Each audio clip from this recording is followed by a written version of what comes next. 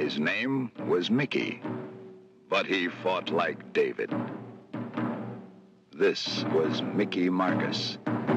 This is how most Americans who know of Colonel David Mickey Marcus picture him. Kirk Douglas in the 1966 film Cast a Giant Shadow.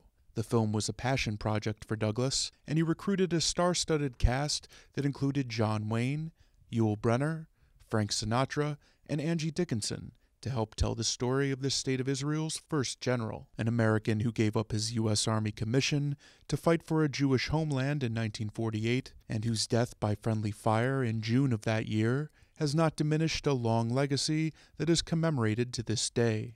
The Jewish Channel recently journeyed to one of those commemorations, a memorial service held at the U.S. Military Academy at West Point, from which Marcus graduated in 1924 and where he is now buried. Among those who spoke at the service was Jewish Colonel Glenn Goldman. Mickey Marcus is, in my opinion, an incredible role model of what it means to be a soldier, a mensch, if you will. As his gravestone says, he was a soldier for humanity. So I came to West Point as a cadet myself, and he's buried here at the West Point Cemetery.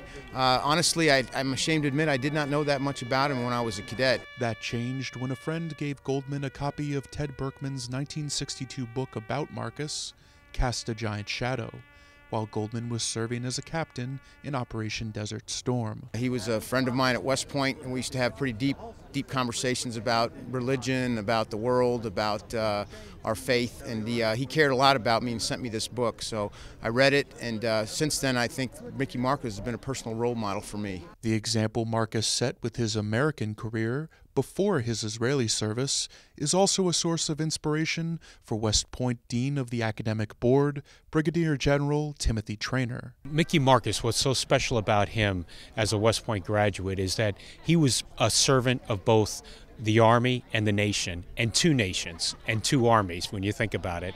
And that's what West Point graduates, they are called to serve throughout their lifetime.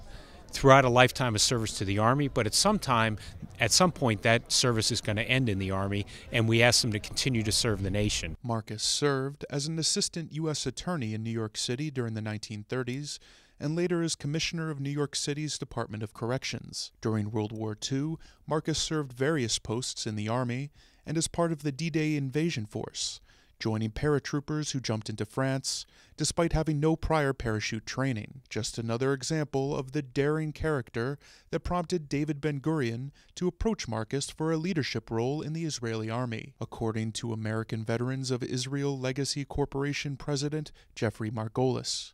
And his nom de guerre, his name in war, was Aluf Stone. Aluf means general in Hebrew, and stone was, I guess, what they felt about him, that he was made of stone. He was so strong. It's so fascinating. Not only that, he's buried here at West Point. We're going to go to the graveside. His tombstone has a dedication from the government of Israel. So this is wild. This is beyond belief. That goes for Marcus's relatives as well.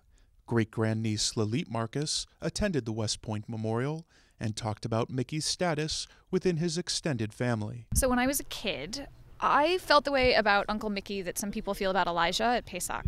You know, he was this mythical figure in our family. We talked about him all the time. I think the part that I didn't understand is that I didn't realize other people thought he was famous. You know, I grew up in an area where there weren't other Jewish kids. There wasn't a big Jewish community.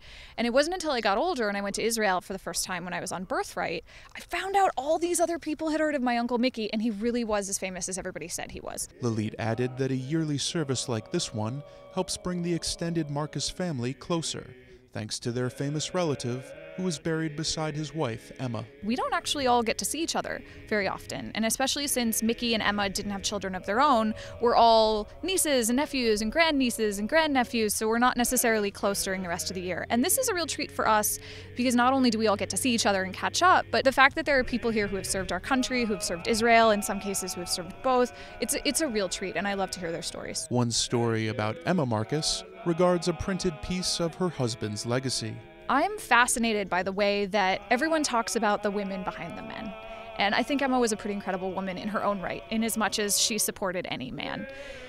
Emma lived the rest of her life. She taught school. She lived in a one-bedroom apartment in Flatbush that she stayed in for the rest of her life. And she had a giant poster of Kirk Douglas in costume as her husband hanging up in her living room. And what of Marcus's legacy for the two nations he served?